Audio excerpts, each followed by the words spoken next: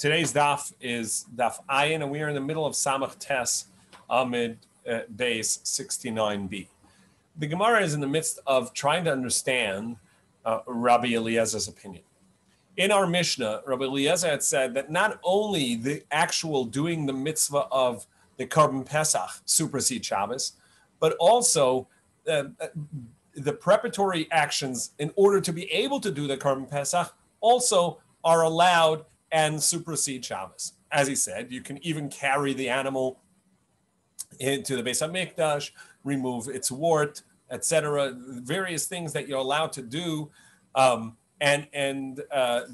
these are Isuri D'Rabbanan, rabbinic prohibitions. Rabbi Akiva, who disagreed, tried to prove it from a teaching that Rabbi Eliezer had taught in regards to haza'ah, the spritzing of the red heifer water on someone who is tamei meis, on the seventh day of bringing the korban. The seventh day of their tahara process of becoming tahor, after having come into contact with a mace, with a deceased person. Their 7-day tahara process of becoming ritually pure again. The third day and seventh day, they have to have a red heifer water that may chata spritz on them. And when that is spritzed on them, they then that completes their process. They go to the mikveh and then etc. So if the seventh day is on the day that they have to bring the Korban Pesach, Rabbi Akiva said, we learned from there that they don't need to bring the they don't get spritzed. And the question is, why would Rabbi Eliezer hold that if indeed Rabbi Eliezer held in our Mishnah, as our Mishnah states, that you're allowed to do things that are preparatory actions even on Shabbos in order to be able to do the Korban Pesach. So why would you not be obligated to have the red heifer water, the mei chata, spritzed on you if you're tamei meis in order to be able to bring the Korban Pesach? So the Gemara had offered on Amud Aleph on the beginning of the daf the idea that he was a gavre lo chazi. At this point, he's not obligated in the mitzvah because he's tamei, so he's not yet obligated in the Korban Pesach. The Gemara proved and said, no. He is an obligated person. He's simply exempt. We said that from somebody who's uncircumcised. So the Gemara said, well, the reason is because Rabbi Eliezer probably follows the opinion that ein shurchta v'zarkan al tamei sheretz, that when somebody is tamei and has not completed their process for tuma, they're not obligated to bring the Korban Pesach. They're not obligated to do that action to complete their process. In fact, they don't bring the Korban Pesach. They're not even really allowed to bring the Korban Pesach at that point. We can't shecht it for them. If they already went to the mikveh, if they already completed the process, they simply are waiting for the sun to set. So in that case, since they're waiting for the sun to set, they're allowed to bring the Korban Pesach. But if they still have an action that they need to do in order to complete the Korban, to complete their readiness, such as getting the red heifer water spritz and then the mechata spritz, or to go to the mikveh if they had come in contact with a dead rodent, a sheretz, so then they're not going to bring the Korban Pesach. And as the Gemara said, and therefore, since they are in that state, they don't have to complete their process. As the Gemara explained, that only that which the community has to do, the individual has to do, and the community doesn't have to do it because the community is not going to be postponed to the second Pesach. So the first also is not. That was the explanation of the Gemara, and the Gemara is going to challenge this concept. Mesave. So we ask a contradiction. This is about 10, 15 lines on Samach Tes Amid Base 69b. Mesave, the first word on the line is barishon, and then it says Mesave. We ask a contradiction. Perhaps the only two people that are going to be exempt from Kare's punishment for not bringing the Korban Pesach are the ones the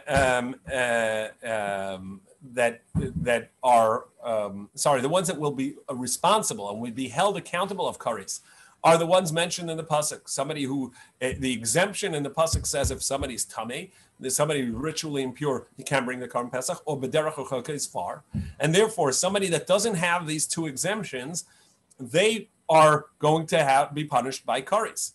What about an aret, somebody who is uncircumcised? Tamei sheretz, somebody who didn't come into contact with a dead, but somebody came into contact with a rodent, with a sheretz, v'shar kol tamei, or any other type of tumah that a person would have. Minayin, how do we know that even somebody like that, who should have made themselves available for the Karban Pesach and didn't, so they are punishable by kares for not brought the Karban Pesach? Talmud loymar ve'ish. Therefore, the Torah says veha ish, to tell you that any person that could have brought the Karban Pesach didn't gets punished by kares. Now, since the Torah is seeking out, this brisa is specifically seeking out a teaching to tell us why somebody who came into contact with the tumah of a sheretz, a dead rodent, that he's going to be considered tamei, and nevertheless is going to be held accountable for not bringing the Karban Pesach. From the fact we mentioned that, means that he is obligated to take care of himself to bring the Karban Pesach, because Savei and Shechta V'Zerkin al Tamei Sheretz. Meaning, he right now, we would not bring the Karban Pesach for him. He cannot send someone to bring the Karban Pesach, the Shechta V'Zerkin, because if he could bring the Karban Pesach in his state, so then of course he's held responsible and held liable for not bringing the Karban Pesach. He's just like anybody else. What I have to seek a pasuk for him. And Hainu Tahor is just like anybody else that's Tahor. Alma, from here we can see, even though that he himself is not worthy of the Karban Pesach right now, he's not in a state that he can bring the Karban Pesach because he's Tamei, and we're not allowed to bring the Karban Pesach for him in this way. Nevertheless, there is an obligation for him to bring the Karban Pesach and to take care of himself so that he could bring the Karban Pesach, and so we see that he's held liable. So why would Rabbi Eliezer not say that he needs to have the red heifer water spritzed on him even on Shabbos? And we see that even though that a communal obligation, the community, if they were all tamei, doesn't have the obligation to have the red heifer water spritzed on them, an individual would. Ella Amar Rava. Rather, Rava said, this is the meaning. Kasavar Rabbi Eliezer, sheichtem v'zerkin al tamei sheretz. The truth is, Rabbi Eliezer is of the opinion that even if he's not ready right now to bring the Karban Pesach because he's still tamei, and even though that he still needs to either go to the mikvah or have the red heifer water spritzed on him, the mechata spritzed on him, nevertheless, he can send the Karban Pesach, he can send somebody to bring it for him. Just similarly, somebody who's in the seventh day of the spritzing, of the process of becoming Torah after coming into contact with a dead person. However, nevertheless, he can send the Karban, but what does he need to get the spritzing for himself? Not for the Karban. He can send somebody else to bring it to the Beis HaMikdash for him. He only needs it in order to be able to eat it that night. There is no complete obligation for eating the Karban Pesach, even though he's obligated to eat it, but it will not invalidate the Karban if he doesn't eat it. To which Ravada Barava challenges, wait. But if that's the case, we learned earlier, you're not allowed to shech the Karban Pesach for someone who cannot eat the Karban Pesach. And if you're telling me this person has no way of becoming available to eat the Karban Pesach because he's not allowed to have the red heifer water spritzed on him, and that means that that evening he's not going to be able to eat the Karban Pesach, we learned in the Mishnah earlier that you cannot have you cannot bring a Karban Pesach for someone who can't eat it. Said, no, that's talking about someone who physically cannot eat it. This person is available and able to eat it. He has to fix himself. And that's not enough of an invalidation. He simply hasn't fixed himself. We're on the first wide line at the two dots. Kollel Amar Rabbi Akiva. So Rabbi Akiva said a general rule. Amar Rav Yehuda Amar Rav.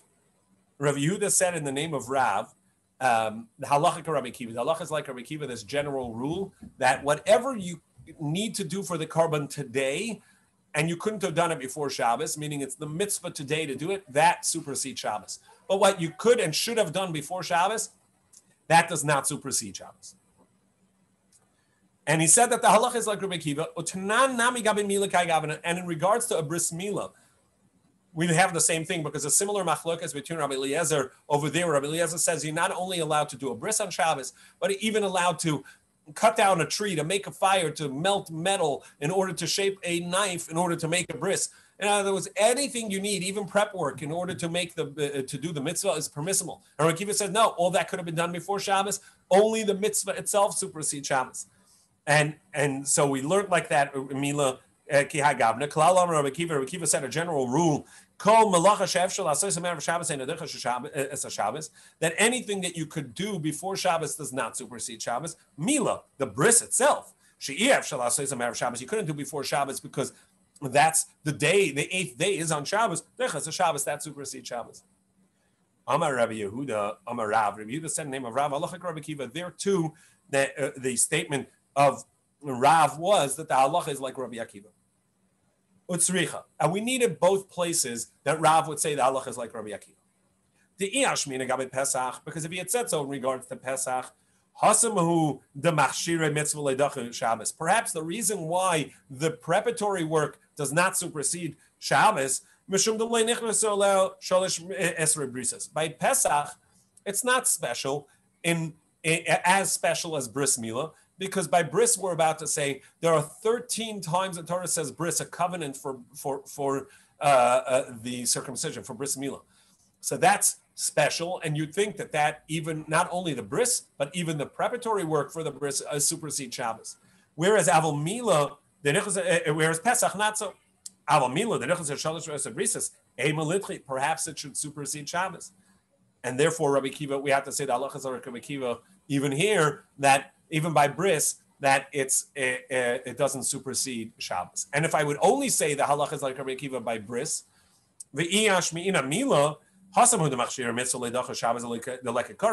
perhaps I would say it's not going to supersede Shabbos because it's not immediately punishable by kares.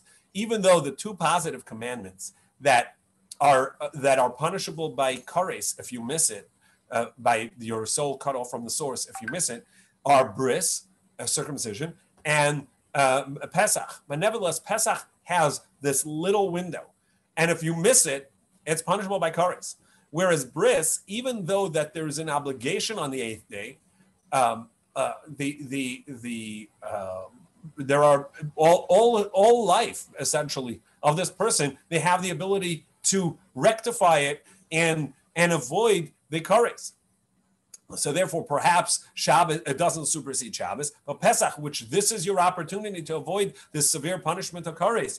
Avo Pesach kares ema litri. Maybe it does supersede Sricha, so we have to say that Allah is like Rabbi Akiva in both places, that regardless, you do not have, you only have the right to do the mitzvah on Shabbos, but not to do any preparatory work on Shabbos. So we're at the bottom of 69b now, Samach Tes Samad Beis at the Mishnah. The Mishnah is going to introduce to us a chagiga. We'll see that there are multiple types of chagiga. There's a chagiga, a holiday offering that comes on the 15th day of Nisan, on the Yontif itself, which can be brought any day of Chag. There's Shalmei Simcha Shalomim, a peace offering that comes for the joy of the Chag. And there's a specific chagiga as well that comes along with the Karban Pesach. A chagiga is Chag, a holiday. Chagiga, the holiday offering, is brought on the 14th. There's a 14th, a holiday brought on a holiday offering, a chagiga offering brought on the 14th day of Nisan, together with the Karban Pesach. And when I say together with the Karban Pesach, it's unclear if that means brought at the same time with the Karban Pesach, or it means on the same day, but could be earlier in the day. And this is a great discussion in the Poskim. Not our subject exactly when we bring it, but it's brought together with the Karban Pesach, meaning either on that day or actually at the same time. And the relevance would be, we learned earlier that every Karban that's brought has to be brought after the morning daily offering, the Tamid, and before the evening daily offering, the Tamid. The only exception we saw was the Karban Pesach. And the question is, the Chagiga in that same exemption because it's together with the Korban Pesach, or no, that has to be brought earlier beforehand.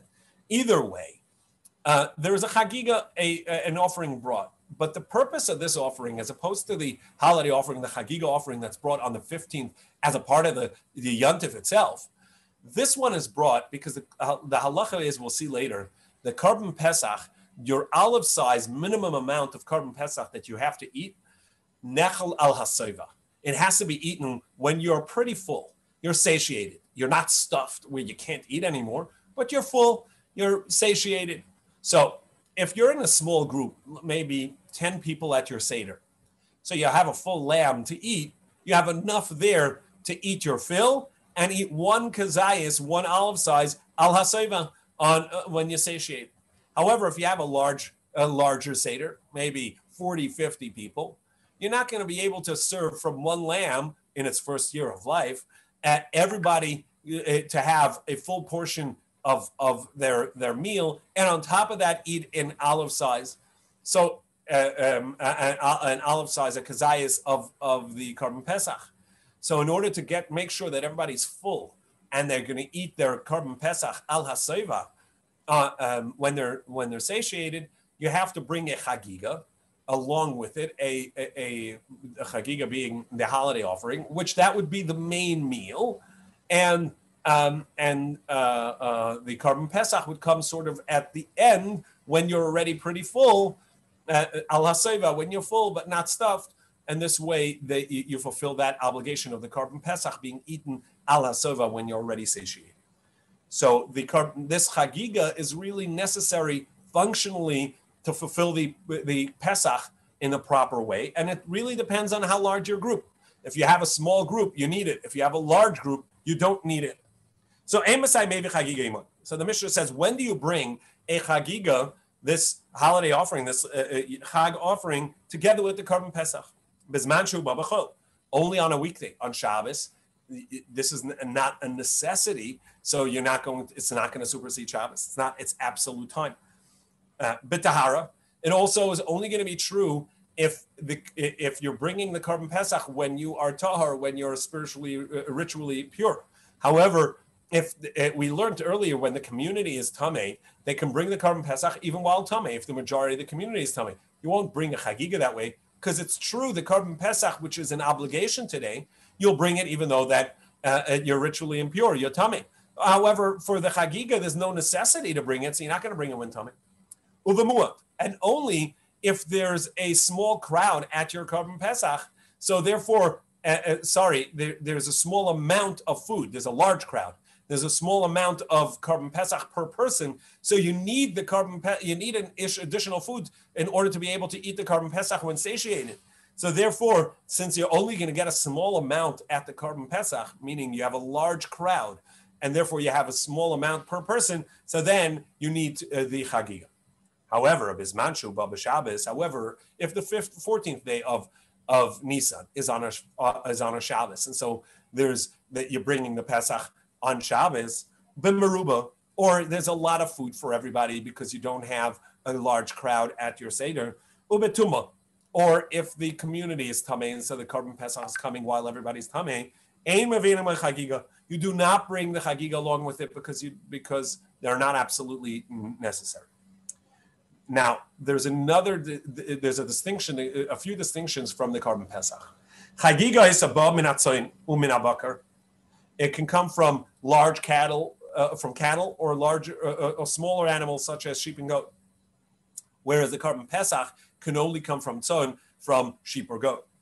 Minakavasim and mina'izim, it can come from lambs or goats. That's similar to the Korban Pesach. However, minashar minakevas. Whereas the Korban Pesach is only from male goats or sheep, the chagiga can come even from female. In our Mishnah's opinion, whereas the Korban Pesach can only be eaten that day, really that night, meaning from the time you shechted it until that evening, and as we'll see later, either till midnight or to the morning. That's not true in regards to the chagiga. In our Mishnah's opinion, you can eat the chagiga the next day as well, and that's considered 2 days. Today, when you shechted it, and tomorrow, as well as the night in between. So day, night, day. So the Gemara now just wonders what stirred the Mishnah to bring up the Chagiga right now. We're in the middle of the Korban Pesach discussions. So my Tana the Tana Chagiga, Tana HaKavasa v'Havasa. So the reason what we learned earlier that inspired the discussion about Chagiga is the fact that we said that you carry it and bringing it. The Leidachi Shabbos, which that does not supersede Shabbos. So we said, oh, by the way, there are other things that do not supersede Shabbos, like the Chagiga. And we mentioned the Chagiga, which doesn't supersede Shabbos. And this is what it means. When do you bring the Chagiga? When do you bring it? Only when it is on a weekday, but not on Shabbos. When the community is tahor, not when the community is tameh. When your group is so large that you're only going to have a little bit to eat, so that's when you bring it. From here we can learn that the Chagiga of the 14th, as opposed to Chagiga the 15th, which we mentioned earlier, that's a separate holiday offering, a Chagiga that you bring on the Yontiv itself. The one on 14th, is not an absolute obligation. It's something that you bring if you need and don't bring if you don't need. Now we're on Ayin Amud Aleph 70a at the top. Because if it is an obligation, Tesi b'Shabbos, then you would bring it even on Shabbos. But Tesi b'Meruba, you'd bring it even if you have a small crowd and a lot to eat. But Tesi b'Tumah, you bring it even if the majority of the community is Tameh and the Korban Pesach is being brought by Tumah. So what? You have an obligation to bring this as well. Since we learn in the Mishnah that that's not the case, it's obviously not an absolute necessity. It's only if you need it, and therefore you don't bring it on Shabbos, you don't bring it in Tumah, and you only bring it if you need it in your group. So why do you bring it in when you have a little bit to eat, meaning you have a large group?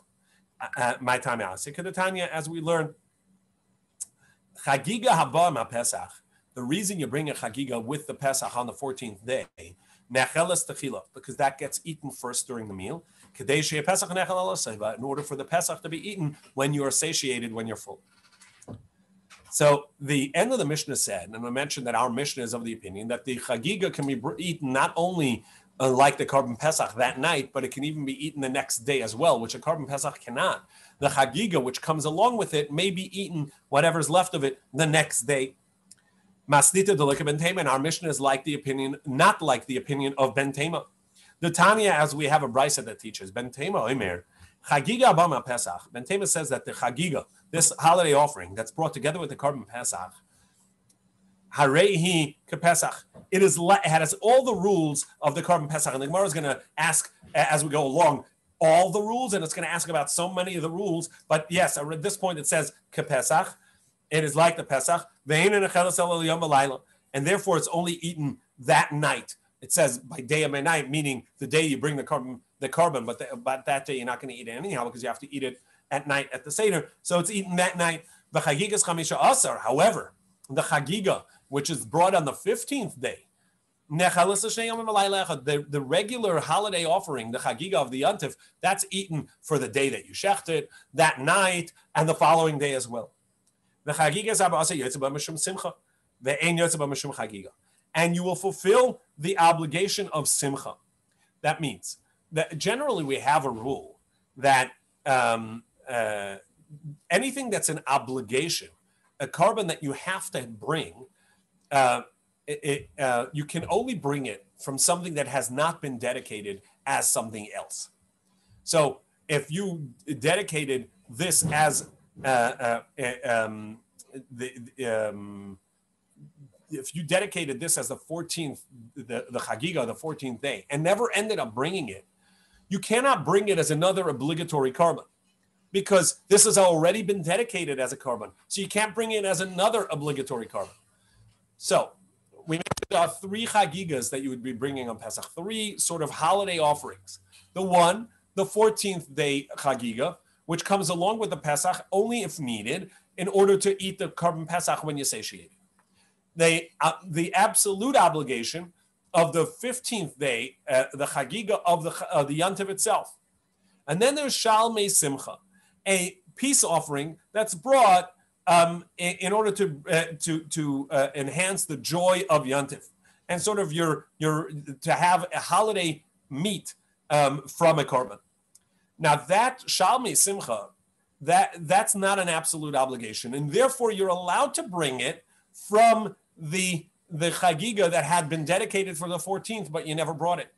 So that's a distinction, that the Chagiga of the 14th, since it's not an absolute obligation, even though you dedicated it the 15th day when you want to bring a leftover korban, meaning you had dedicated a lamb for a Chagiga the 14th day, never ended up bringing it, you can now bring it as a Shalmei Simcha. But you cannot bring it as the Chagiga the 15th day, which is an obligation and cannot be brought from something that's already been dedicated.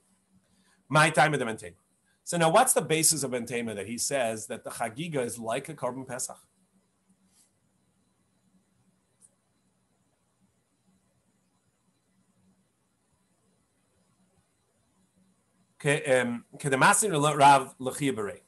Like Rav taught Chia, his student and his son. It says in regards to the Korban Pesach, you're not allowed to bring the offering when you have chametz in your possession, and you may not leave the slaughtering of the holiday of Pesach to the next day. You can't leave it over to the morning. Now, what's that talking about? If it's talking about the Pesach, the Pesach offering, so it should just say, don't leave over until the morning, ha-Pesach, or Zevach Pesach. The either just say the Pesach, or say the offering of the Pesach, the Zevach of the Pesach. What did it say Zevach Chag ha-Pesach? The Zevach, the shechting of the holiday of Pesach. So must be talking about the two different things. Zevachag, the holiday offering, Zechagiga. That's the holiday offering. That's the Chagiga. Ha-Pesach, Kamashmai, is the Pesach. And the Torah is saying about both of them, do not leave it over to the next morning. So you see that just as the Korban Pesach must be eaten that night and cannot be eaten the next day, so too the Chagiga may not be eaten the next day, must be eaten only today, only that night. So now the Gemara asks in regards to the opinion of Bentema, how far should we take this? The Torah says in regards to Korban Pesach, it has to be eaten roasted on a fire. Is that true for the Chagiga as well? According to what you're saying, that it's the same as the Pesach, do we also say it has to be roasted? Did the Torah only compare it that it must be eaten that night and you can't leave it to the morning? Or also in regards to roasting it? Or perhaps there's no distinction. Tashama. So we'll try and prove that. Come in here. Halayla hazekul etzli. It said we'll learn later that one of the things we say, we don't have the four questions this way. The four questions, the way they said it when they had the Beis Hamikdash and they would eat the Korban Pesach. So they would ask, why is this night different than all other nights? That tonight, so all other nights we eat meat roasted or cooked or baked. And tonight, we eat it all roasted. Since it says, Kula Tzli, V'amar Rav Chisda Zudivre Bentema. Rav Chisda said that's the teaching of Bentema that says that not only the Pesach, but also the Chagiga must be eaten roasted. Shmamina. So from here, we can prove that indeed, according to Bentema, everything, even the Chagiga, must be roasted. We ask another question. Le Bentema, that Bentema says that the Chagiga is similar to the Pesach, cannot be eaten beyond tonight. It cannot be eaten. It can only be eaten roasted. Well, what about this halacha? Can it come out of? Does it have to be a lamb or a goat, or is it allowed to be even a cow? Minabakar, can it be cattle? Or it can't be cattle. Is it allowed to be a female? Or it must be a male, like a Korban Pesach. Is it allowed to be in its second year of life? Or it has to be in its first year of life. It may not be second year of life, just like a Korban Pesach must be in its first year of life. Did the Torah only compare it in the halachas regarding the eating, meaning you must eat it that night, you must eat it roasted, But in regards to what type of animal, what type of korban, that's not comparable. Or perhaps no distinction, and everything is compared. Tashema will prove it from this. Chagiga Abba Pesach. The chagiga that comes along with the korban Pesach, this offering, the holiday offering, comes along with the Pesach offering. Hareyuka Pesach, it's the same. And therefore, must come from sheep or goat and not from cattle. It has to be a male, not a female. Must be in its first year of life and not a second year of life. It can only be eaten that day and night, that night, and it can only be eaten roasted. And it can only be eaten by people that were pre-designated in that group. Now, Man Shabbos the Islay, the high spara. Whose opinion is this brisa? Clearly, it's the opinion Ben Tema. It's the opinion of Ben Tema. So we can learn from here that he requires everything to be like the korban Pesach Shmamina. Indeed, that's good proof. We ask further. The Torah says, in regards to the korban Pesach, you're not allowed to break the bone of the korban Pesach. You have to eat it down to the bone, but not breaking the bone. What about the chagiga? Are we going to compare it even in regards to that? And why wouldn't you? You just said, according to Ben Tema, everything's comparable. Well, actually not, because it says in regards to this idea of not breaking the bone, ve'etzem, and a bone, lo tishberu, you shall not break bone in it. In it, the korban Pesach. But the chagiga, perhaps it is excluded from this because it says, boy v'lebe chagiga. Or perhaps the limit of in it means if it's a kosher korban versus a non-kosher korban, if it didn't work out right, so then you're allowed to break the bone. So we're going to try and prove that. And in regards to trying to prove it, we're going to bring the question about if you find a knife and the knife may have been used for a korban Pesach, or you want to use it for a korban Pesach, it's a shechting knife. So then you have to assume that it went to the mikveh and it was not ritually impure, not tummy. As we know, vessels can be tummy as well. And in order to make sure that the vessel is not tummy, the vessel that you can use for the korban Pesach, you will have brought it to the mikveh. So if you find a knife and it looks like it's something that's ready for shechting, you're allowed to assume that it was not, that it's not tummy, that it was taken to the mikveh. However, that's only true if it's a shechting knife. What about if you find a cleaver, a bone-breaking knife? Can you assume it's tahor? Or would you say, no, the owner wouldn't have taken it to the mikveh in preparation for the korban Pesach because you don't need this kind of knife for a korban Pesach. So that conversation will lead us to show us whether or not you're allowed to break a bone of the chagiga. Because if you're not allowed to break the bone of the chagiga, that would be true. You don't need the cleaver. But if you are allowed to break the bone of the chagiga, so then you do need the cleaver, not for the korban Pesach, but you need it for another korban for the chagiga. So that's the logic of this next proof. Tashema kamini. Sakin shenimtzeis ba'arba'asar, you find the knife on the 14th day, you're allowed to shecht it, and you don't have to take it first to the mikveh to make sure that it's ritually pure.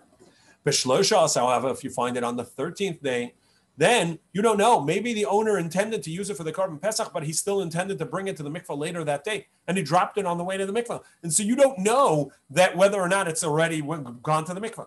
Shoshana matbil. So you have to go back and tovel it, take it to the mikveh just in case it's tummy. Kupitz. However, if it's a cleaver, a knife that you could use for shechting, but typically you don't, it's more like for breaking bones. So bein bazeh, shonim matbil. So even if you find it on the 14th, for sure on the 13th, but even if you find it on the 14th, you can't assume it's been to the mikveh. You have to assume that it's not been to the mikveh and you have to take it. Mani. Now, whose opinion is this? Ilay Rabbanan. Is it the Rabbanan? Why would you shech the knife? The chazil Pesach, because you need it for the korban Pesach. Well, kupitz nami chazil chagiga. The cleaver, you need it for the chagiga offering. So you would have taken that to the mikveh too. So this brisa that makes a distinction between a cleaver and a shechting knife clearly is not the opinion of the Chachamim. It must be the opinion of Ben Tema. Because according to the Chachamim, you need a cleaver to be kosher just for the other part, karbanos of Pesach. Not of Pesach, of the chagiga. Elalav, the Ben Tema. Must be the opinion of Ben Tema. Ushma from here we can deduce, Yesh b'mishum shviras etzem, you're not allowed to break a bone. And that's why we assume you're not going to bring the cleaver to the mikveh because you don't need it. You don't need it for the Pesach because you're not allowed to break the bone. You don't need it for the Chagiga either because you're not allowed to break the bone. The shechting knife you need, so you would take it to the mikveh. The cleaver you wouldn't. So that proves that even the Chagiga you're not allowed to break the bone. So Gemara says, Lo Elam Rabbanan. We could say that this is even the opinion of the Rabbanan who say that the Chagiga, you're allowed to break the bones. However, you don't always bring a Chagiga. As we saw in our Mishnah, the 3 exemptions. 3 times you wouldn't bring it. On Shabbos, you don't bring a Chagiga. So maybe that's the case here. The reason this person would not have taken the mikveh, the knife to the mikveh, the cleaver to the mikveh, is because there's no need for it because there's no Chagiga at all. There is only the one offering the Korban Pesach, and you're not allowed to break its bones. Wait, but we already learned in that same brisa, the end says, and if it was on if the Erev Yantiv was on a Shabbos, you're not allowed to, you don't have to assume that it was tamei, and you're allowed to shecht with it right away. And on the 15th as well, you could shecht right away. Nimtzes kupitz kashura lasakin, and if the knife, the shechting knife and the cleaver are tied together, harei kasakin, then it also counts. You can assume that the cleaver also went to the mikvah. So Michalal, from the fact that the end is talking about on when Erev Yantiv is on a Shabbos, Michalal the Reishal Abba Shabbos, first part is not talking about Shabbos, meaning it's a regular weekday, and you should be bringing the Chagiga offering. So rather, what are we going to say? Shabbat Meruba. And now we turn to Ayin Amud Beis 70b, and it must be that it's talking about that you have a small group. Therefore, you have a lot of Korban Pesach to eat. You don't need the Chagiga offering because you have enough meat in your lamb for Pesach in order to eat the Korban Pesach while satiated. So Gemara says, Min Yadi. On the 13th day, how are you going to know that? Even the 14th day, how are you going to know it? For sure, the 13th day, how are you going to know how many people you're going to have? Because as we learned earlier, up until when you shech the Korban Pesach, people can join your group, leave your group. So even though that right now you only have, let's say, 10 people in your group, and you think, you know what, I better have I'm going to have so much meat, I don't need a Chagiga. But you don't know that some family is not going to show up and say, hey, can we join your Seder and eat part of your Korban Pesach? And all of a sudden you went from 10 to 30 and you're not going to have enough meat. So everybody is sort of at least thinking that they may need a Chagiga offering. So why would you not take the cleaver to the mikveh as well, just in case? Elo Shabbat B'tum. So rather must be that you're right. It's the third exemption. The exemption is that the community is tamei, and since the community is tamei, you would not bring the Chagiga on the 14th day. Wait, so how do you know that the community is going to be tamei? How do you know that on this day everybody's going to be tamei? Must be the misnasi, that the king or the prince died, and everybody's going to go to that funeral and take part. So everybody's going to be tamei, and therefore you know that everybody's tamei. So the misnasi amos. When did he die? Did he die on the 13th day of Nisan, a day before Pesach? So why did he take the knife to the mikveh? You're saying, oh, he took the knife to the mikveh, but not the cleaver. If the Korban is going to be, the Pesach is going to be tamei anyhow, and everybody touching the Korban Pesach is going to be tamei, and the Kohen or anybody that's shechting the animal is going to be tamei. So why did you take the knife to the mikveh? Elo de misbar ba'asar. So must be that the Nasi died on the 14th day. So then we're back to our first question. So on the 13th day, why didn't you take the cleaver to the mikveh? Ma'ishno sakin the. So if you took the knife to the mikveh, ma'ishno kupetz aloi. Why didn't you take the cleaver to the mikveh? The loy matvelo. So Gemara says, no, tzricha, we need it in this case. The nasi goises b'shlosha asar. The prince or the king was ebbing away. He was dying on the 13th day of Nisan. We don't know. He may hold out into Yantif, maybe not. So everybody's in this upheaval. They're not sure whether or not the Korban Pesach this year is going to be brought when everybody's tamei. But at this point, nobody died yet, and therefore everybody's still in a state of purity, of Torah. So sakin, the chatzveika, the knife, which is only a singled out will the nasi die or not, and they're going to be tummy. So they bring it to the mikveh just in case the nasi doesn't die, and they'll be able to bring the korban pesach when everybody's pure. Matbila, so he takes it to the mikveh. Kupitz. However, the cleaver, number one, maybe it's going to be in a state of tumah. And I don't even know if I'm going to need a chagiga, right? Kubitz, the trace making. So there's a double question here, right? There's so therefore I'm not. Maybe he's going to die, and there's going to be no chagiga at all, and on the besides for the chagiga the 15th day. And besides, I may have a small group, and I'm going to have a lot of meat, and so I'm not going to need a chagiga. So he's not sure whether he's going to need a chagiga at all. And even if he needs a chagiga, I may not be allowed to bring a chagiga because maybe we're all going to be tummy because the nasi is going to die. So there's a double doubt. And so he doesn't take the cleaver. He only takes the knife. Tanya Rabbi Yehuda ben Durtai Pirish. Rabbi Yehuda ben Durtai, out of a disagreement with the Chachamim, he left the group of the Chachamim and went to live in the south. Who v'Durtai b'nai, he and Dartai his son. And he lived in the south, far away, so he should be exempt of the korban pesach. Amar, he said, because he disagreed. He said, just like you bring the korban pesach on Shabbos, so too you bring the chagiga on Shabbos. And if I'm here, and that year was Shabbos was the 14th day of Nisan, and he was concerned if he's around and he brings the korban pesach and not the chagiga, and what happens if Eliyahu Navi comes and says, "Hey, why did you guys not bring the chagiga? Why did you only bring the korban pesach?" What will we respond to them?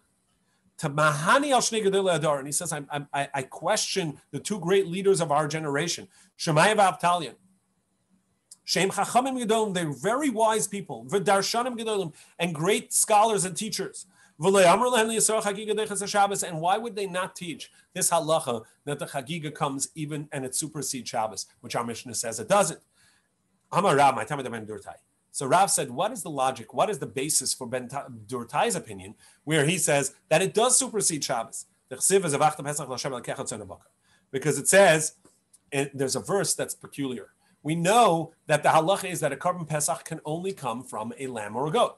And yet, it talks, in Devarim, it says that you will bring a korban pesach for Hashem, Elokecha, your God, son of sheep or goat, ubakar, or of cattle. But that's not true. A pesach can only come either from sheep or goats. So must be when it says son of bakar means two different karbanos. You will bring to Hashem your God for Pesach a tzon, sheep or goat. That's the Pesach. Bakar zu chagiga, and a calf for a chagiga. And it calls it Pesach, meaning it all has to be brought on that same day with the Pesach. So you see that it is incumbent to be done even when it's even on a Shabbos, it'll supersede Shabbos. Amar Ravashi. So Ravashi said, wait, why are we even working to try and understand the opinion of Ben Durtai? He excluded himself from the Chachamim. He moved to the south and separated himself. We don't have to understand his opinion. We have to explain the opinions of those that leave us. And the verse, what about this verse? That's not the meaning of that verse. That verse is coming for the teaching that Rav Nachman taught. The name of Rabbi Barabu, he taught, how do we know this rule? And we talked about this many times earlier, that a korban pesach, not on the 14th day. So you forgot to bring the korban pesach on the 14th day. You have a leftover korban, you dedicated one and then joined a different group, whatever it may be. You now have a lamb that was dedicated as a korban pesach and it's left over. It's already after Pesach. What do you do with it? Shekarev shlamim. How do we know that you bring it as a peace offering, as a shlamim? Shenema, for it says, this verse, as it says, you'll bring the Pesach for Hashem, tzon bakar, sheep and cattle. Now, as we ask, does Pesach allow to become from cattle? Can you bring a calf as your korban Pesach? You cannot. It's only allowed to come from sheep and goats. Rather, it's talking about the leftovers of a Korban Pesach, not the leftover food, but a lamb that had been dedicated, that you're going to bring it as an offering that's allowed to be brought of cattle and sheep and goat. And that's the idea. That's what it means. The Pesach that's left over, that's remained beyond Pesach, you're going to bring it as an offering that's allowed to be sheep, cat, and cattle. And what is that? That's a shlamim. Now, what's the reason of our Mishnah that disagrees with the teaching that we just said in the name of Ben Durtai, Yehuda Ben Durtai, that said that it should supersede Shabbos? Why does our Mishnah say it does not supersede Shabbos? Why did they say it doesn't supersede Shabbos? Vadai Korban Tzivenu. After all, it is a communal offering, so it should supersede Shabbos. Amar B'lai Mishum Rabbi Yehuda Ben Safra, Amar Kra. The pasuk says, "V'chagosam osot l'Hashem shivas yamim." The Torah says in regards to the chag of Sukkot, it says, "And you will bring it as a chag, a holiday offering, for 7 days." Now, Sukkot has an 8th day as well. So why does it say 7 days? Shivas yamim b'shana, 7 days in the year. Shiva, 7, shmoina havu. It's 8 days. So we see that every Sukkot is going to have at least one Shabbos in it. So you're never going to have more than 7 days of Chagiga. Therefore, it says 7 days. So from there, we can see that the Chagiga only comes on a weekday, not on Shabbos. And that's why we're going to say that it supersedes, that it doesn't supersede Shabbos, because the Torah says you only bring it for 7 days.